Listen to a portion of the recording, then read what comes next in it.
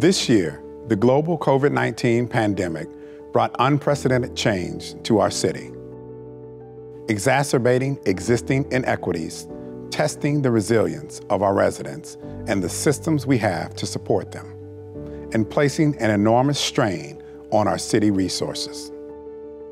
Beyond the immediate public health and economic crisis, many have called for us to reimagine public safety.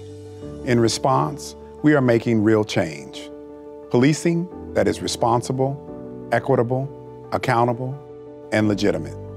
These circumstances challenge us to be more efficient, more effective, and more responsive to the needs of Dallas residents. This year's budget calls for hard decisions, but we are committed to making thoughtful changes while seeking innovative ways to maintain essential city services despite reduced revenues.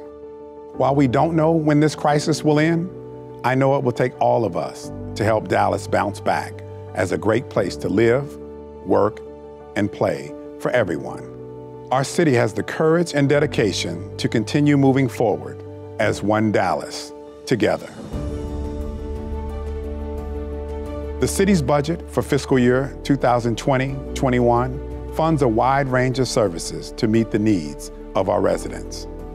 Based on recommendations from our residents, faith and education leaders, community activists, neighborhood groups, as well as our city council and other stakeholders, we are investing more resources in our communities. In basic needs like jobs, housing, and access to food and health care, in streets, sidewalks, water and wastewater in unserved or underserved neighborhoods, in programs to engage our youth, care for our seniors, support formerly incarcerated residents re-entering the community, lifting up those in financial distress, and alternatives to policing, from mental health counseling to community-based violence interruption programs that match the response to the need. We are also pursuing greater equity in the services we deliver each day.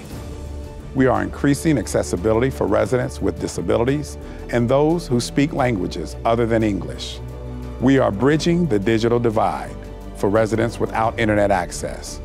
And we are launching a new Office of Equity and Inclusion that will identify data-driven solutions to the unique issues facing our diverse communities.